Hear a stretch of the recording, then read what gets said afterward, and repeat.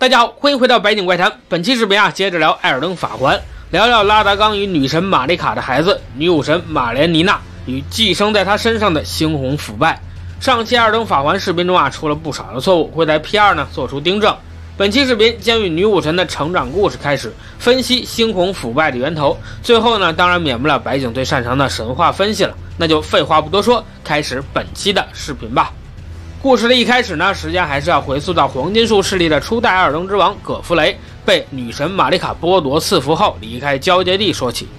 葛弗雷离开后，王朝更替，艾尔登之王的位置也空了出来。国不可一日无君，家不可一日无主。本在雷亚卢卡利亚魔法学院与满月女王雷娜拉共享二人世界的拉达冈抛下了自己的结发妻子与3位尚未成年的孩子，他们分别是拥有控制重力力量，后来成长为碎星将军的拉塔恩，与拥有月之魔法力量，后来可以开启群星时代的神人拉尼，还有司法官拉卡德。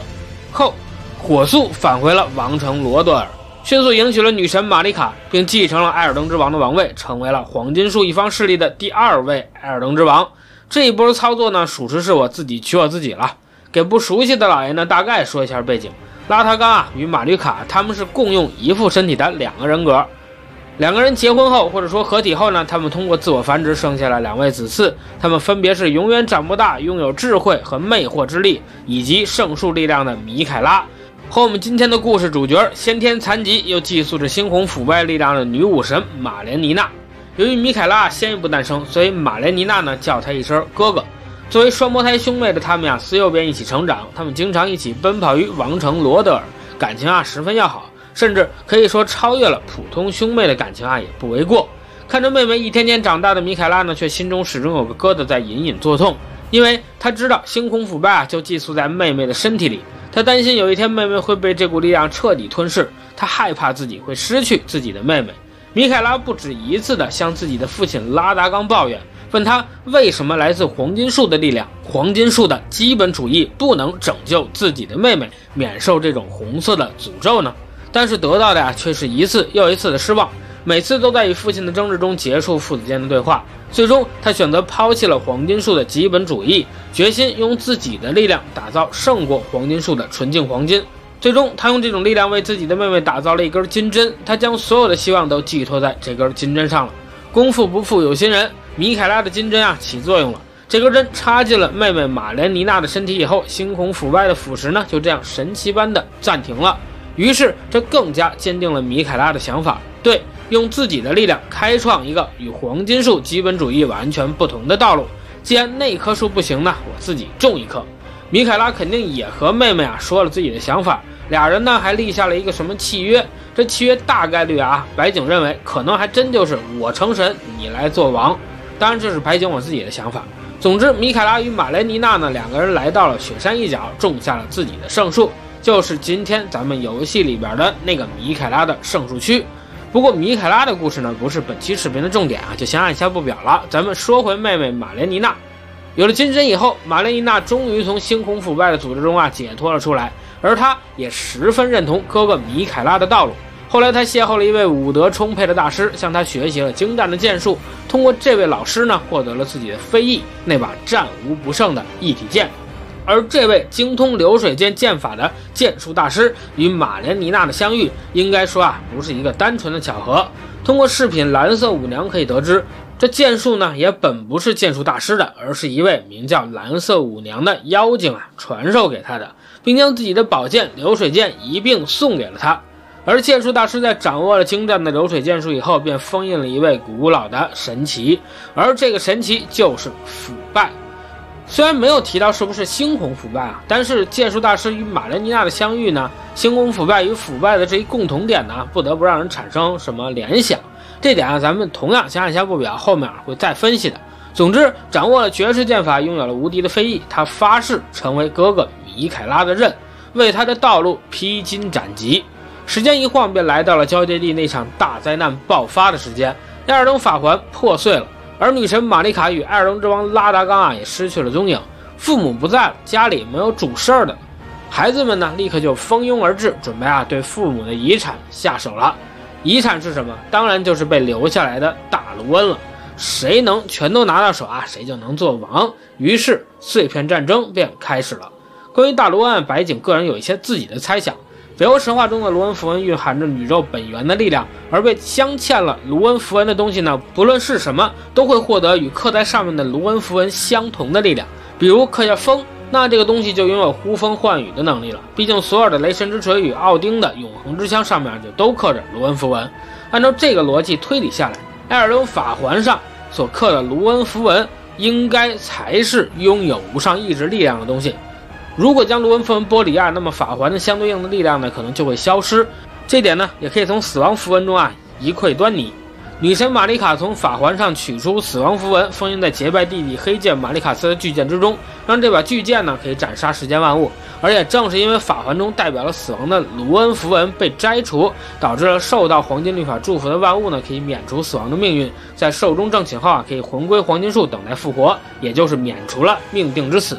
也就是说，死亡符文其实蕴含了死亡的律法、死亡的力量。而司法官拉卡德之所以能成为罗德尔王朝的司法官呢，应该也不是因为他通过了罗德尔王国的司法考试啊，而是因为他获得的那块大卢恩符文拥有司职法律秩序的律法与力量在。而他成为司法官也应该是在碎片战争打响以前的事儿了。所以白井认为这些大卢恩啊一开始就被玛丽卡取下来分发给自己的孩子们，让他们带着不同的大卢恩行使不同的权柄，协助王治理国家。关于能不能破碎前就取下来送人呢，死亡符文是一个很好的例子啊。拉达冈送给满月女王的大琥珀也是一个很好的例子。只要法环没碎，这些大卢恩与法环之间的连结啊就不会消失。那咱们继续说回剧情，现在父母已死，国家没有了君主，各皇子呢自然惦记起了其他兄弟姐妹手里的那块大卢恩，因为他们啊理所当然的认为，只需要集齐了代表了不同权柄力量的大卢恩符文呢，就可以拥有所有的力量，成为新的艾尔登之王。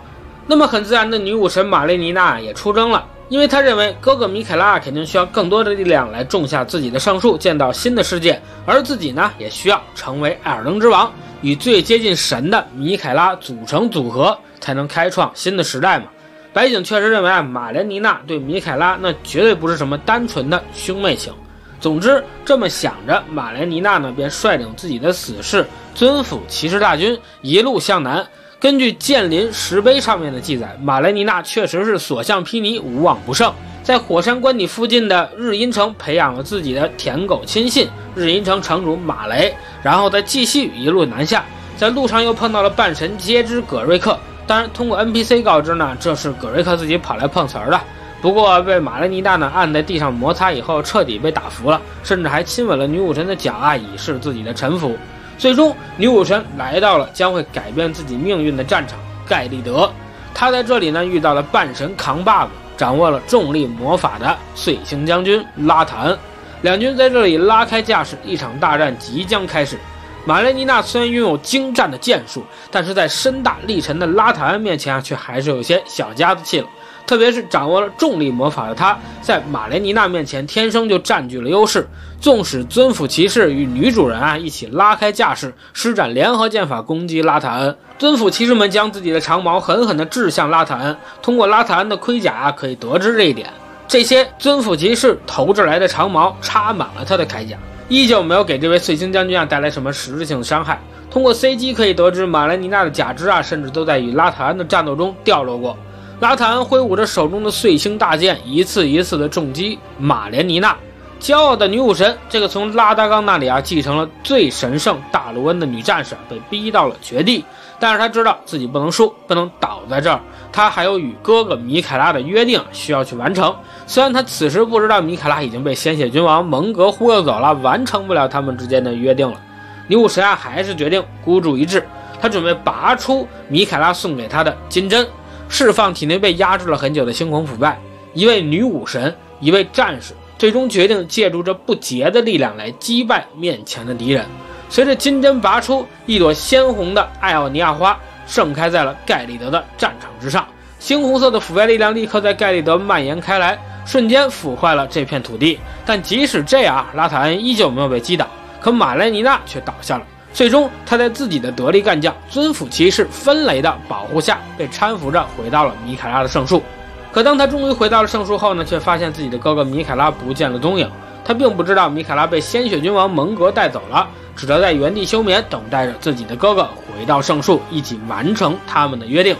而另一边，盛开了艾奥尼亚花的盖利德呢，却被猩红腐败彻底毁灭了。曾经以永恒之城魔法而著称的魔法阵瑟里亚与贤者阵呢，却在不断扩散的猩红腐败中无人生还。而在这片猩红的腐败中，还诞生了玛莲妮娜的分身米利森与她的姐妹们。她们与女武神一样，拥有着猩红腐败的力量，与本体呢有着不同程度的链接，甚至独臂都被继承了下来。而这一战结束后，随行将军拉塔安虽然已经受到了猩红腐败的感染，却也没有马上选择离开，而是带领着自己的部队在盖里德地区建起熏火高墙，阻止腐败的继续蔓延，并且留下自己的人马对抗这些发疯的生物。直到今天，这里依旧在战斗。关于拉塔恩的故事呢，以后会在拉塔恩的人物志中继续给大家讲解。以上呢，便是目前已知的所有信息中整理出来的关于女武神玛莲妮娜的故事。不过在这个故事中还留有大量的疑团没有解开。首先，最大的问题就是猩红腐败到底是什么？其次，它为什么会寄生在女武神的身上？接下来的一切观点都是白景的个人观点，如果不对呢，欢迎各位老爷在评论区留下你的想法，大家一起讨论，也能为我答疑解惑，扩宽思路。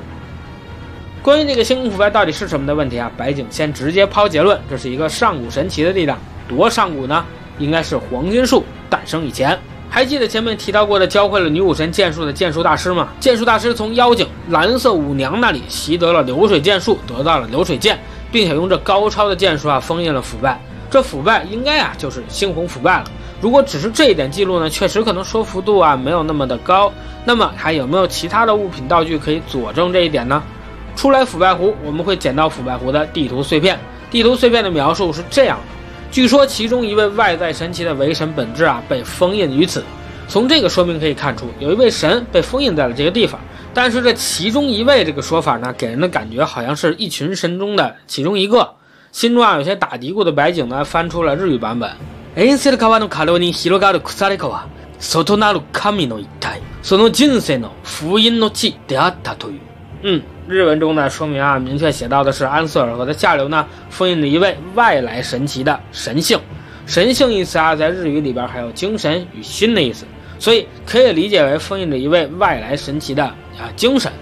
这片腐坏的湖中被封印了一位外神。可能会有老爷说，这个腐败很可能是玛莲妮娜释放猩红腐败以后导致的，而神呢，则只是另一个神，这只是他被封印的地方罢了。但是在我们击败拉塔恩之前，地下世界其实都是被封印的状态，只有几口井能进入，所以大概率这片被污染的湖水呢，就是在很久以前因为封印外神而被污染的，而这名外神呢，应该就是外神猩红腐败。其实不止这两件物品，还有其他物品可以佐证白景的观点。在湖水的尽头，一群具有高度智慧的虫子呢，正在对着一座神庙顶礼膜拜，而神庙中就保存着这把蝎尾针。根据文本描述巨大蝎子尾巴的针化成了剑身短剑，猩红腐败的毒液不停滴落，此为异教的祭祀用品，据说使用了受封印的外在神奇的遗物。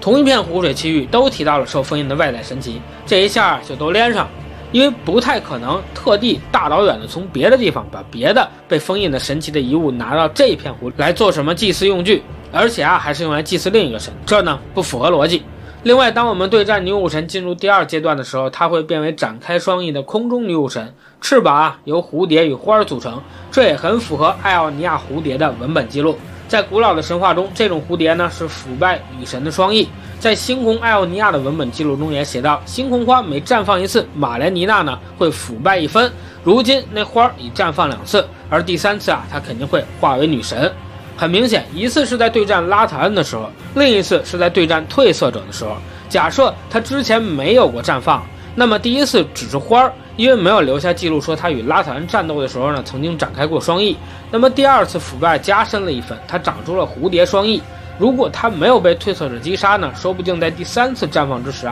就会将被封印在体内的外来神奇重新复活，亦或者说外来神奇就是被放进了玛莲妮娜的身体中等待复活。